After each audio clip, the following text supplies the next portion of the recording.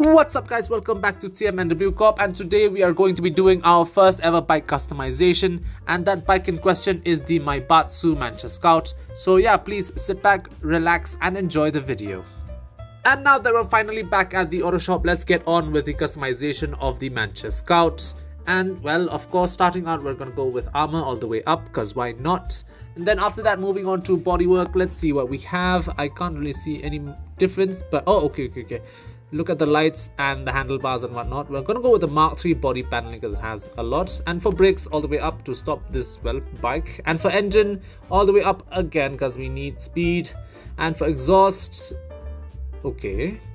Oh, I like the big bore, or the dual big bore exhaust looks the best. So I guess we're gonna go with that because it looks super dope.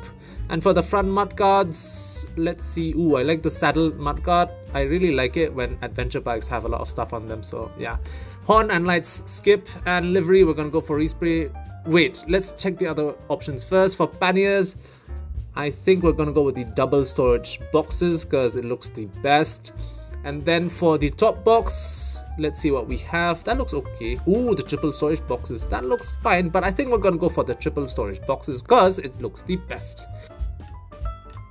And then moving on to transmission, we're gonna go all the way up because power. And turbo again, same thing. So yeah, and then from there we'll go on to wheels and we'll see which wheel option we are going to choose. So let's see what we have. They all actually kind of look a bit weird and cool at the same time, if I do say so myself. When it comes to bikes, they all look kind of pretty weird, like honestly.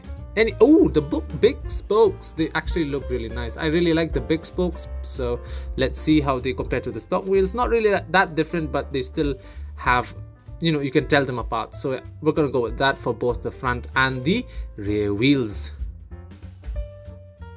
And now on to the wheel color. Let's see what to take. Well, we don't really know yet because we haven't chosen the color, so we'll just go for custom tires and bulletproof tires.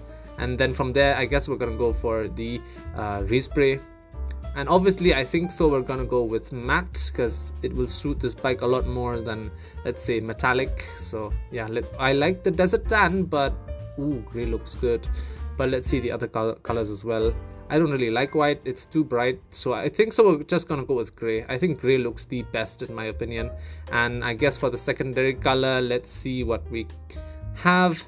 Oh wow, red is so bad. Black is also not that great, but I think white looks super good, especially frost white. So we're gonna go with that.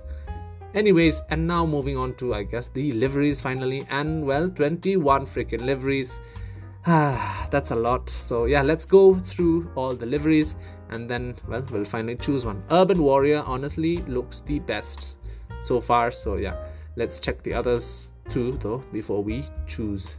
I like a lot of them, but I think so Urban Warrior is the best according to me. So I guess we're just going to go with the Urban Warrior because it just looks super cool. And then from there, I guess we go on to wheels and wheel color, and we'll decide between, I think, black and white. So yeah, let's see which one looks the best.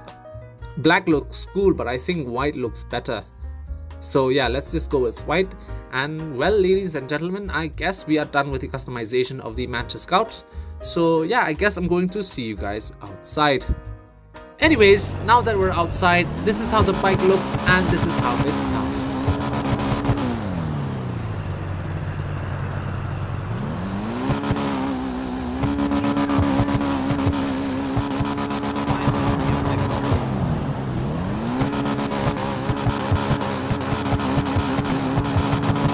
And now that we're done with that, let's take it out for a spin.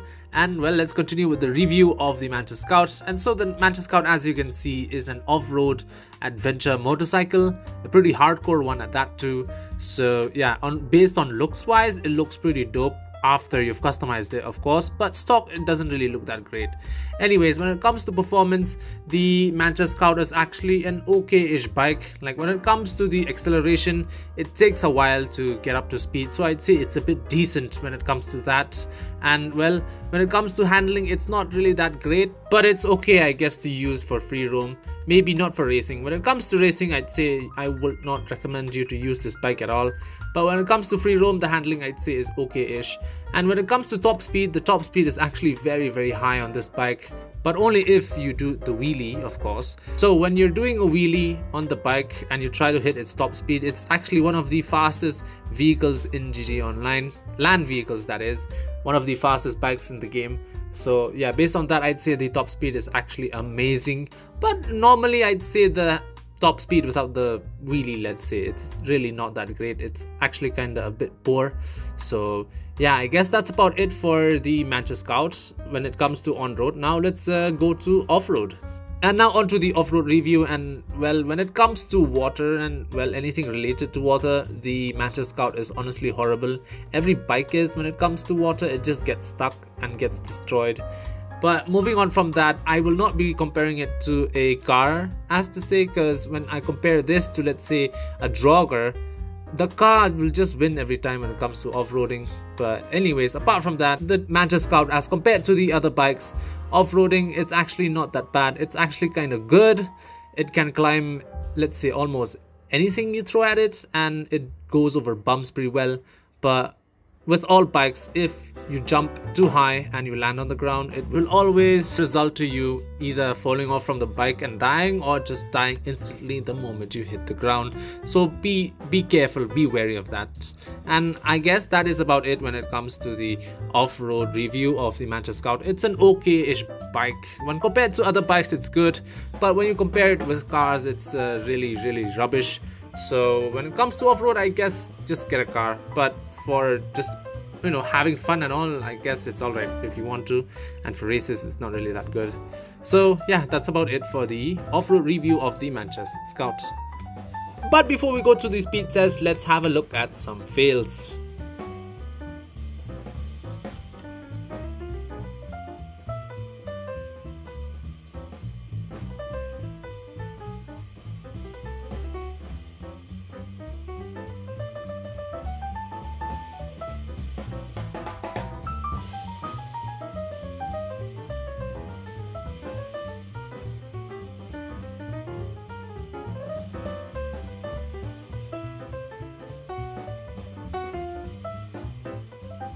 And now on to the speed test and the conclusion. And my conclusion is that the Manchez Scout is honestly a good vehicle. It's not really bad, but it's not also amazing. So it's basically in the middle ground. And on whether to get it or not, it's honestly up to you. If you're a competitive player, you really just want to win races all the time, the Manchez Scout is not really a vehicle for you. But if you're just a casual gamer, you just want to roam around, the Manchez Scout is super good. It's super fun. You can do stunts. It's super fast. You can do wheelies, and it'll honestly take you pretty much almost about everywhere on the map. So yeah, based up on that, I guess it's now all up to you. And as you can see, the Manchez Scout is super duper fast. It managed to do the first ever sub 3 minute in the channel. So as you can see, the Manchez Scout is just amazing when it comes to the wheelie top speed. So yeah, and I believe that is it for the video, guys. Please do subscribe, leave a like, and also leave a comment down in the comment section. This is TM and the Blue Corp signing out.